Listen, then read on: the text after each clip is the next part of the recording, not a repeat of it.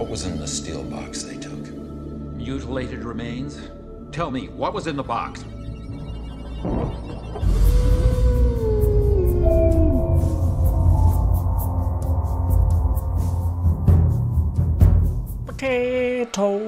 Welcome, boys and girls and all the new people, to the Potato Army, to a brand new short horror movie trailer reaction.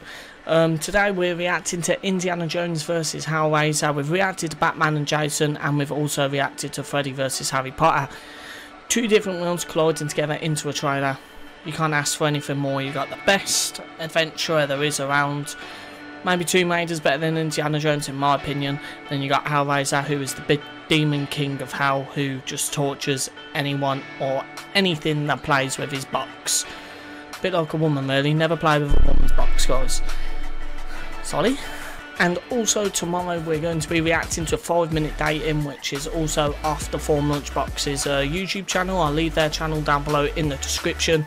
We're going to be reacting to 5-minute dating over there, and then the day after tomorrow we're going to be reacting to The Girl in the Woods, which is the sequel to, I think it's my biggest viewed video on my channel, with The Door in the Woods, with over like 20,000 views, so thank you guys for that.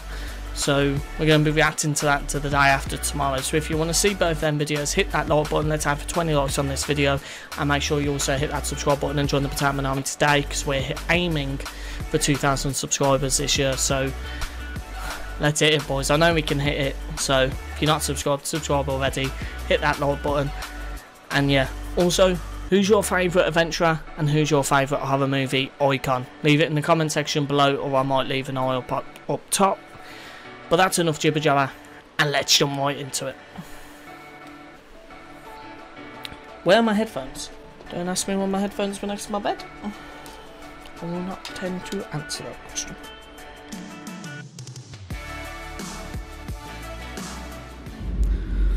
Oh, Paramount. Lucasfilms. Lucasfilms do Indiana Jones.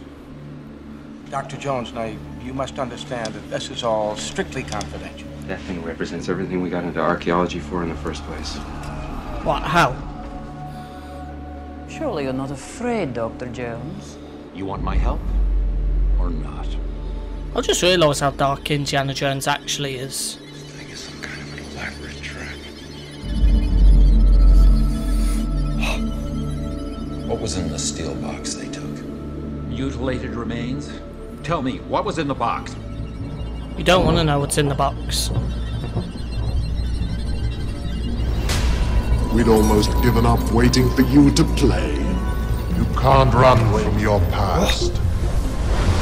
Pinhead, man. I was terrified. There was nothing I could do. Should I sacrifice everything? Shall we begin? This I would be will pretty teach cool. your human merchant about the value of suffering with a bounty of pain. Yeah, jam those pins in his head. It's time for you to pay the price. Allow me to show it to you. Best scene ever in a horror film right there. I never wanted any of this to happen. You have no idea what it was like. Watch your life slip away.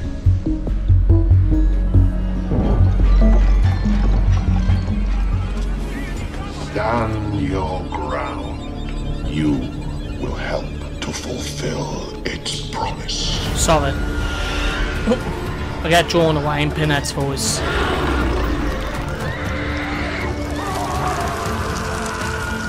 It is time to open the pathway. Some of them weren't even Hellraiser.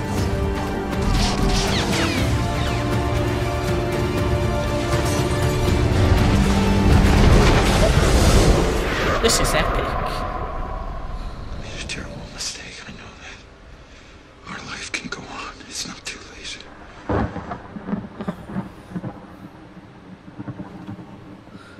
Is that it? Yeah?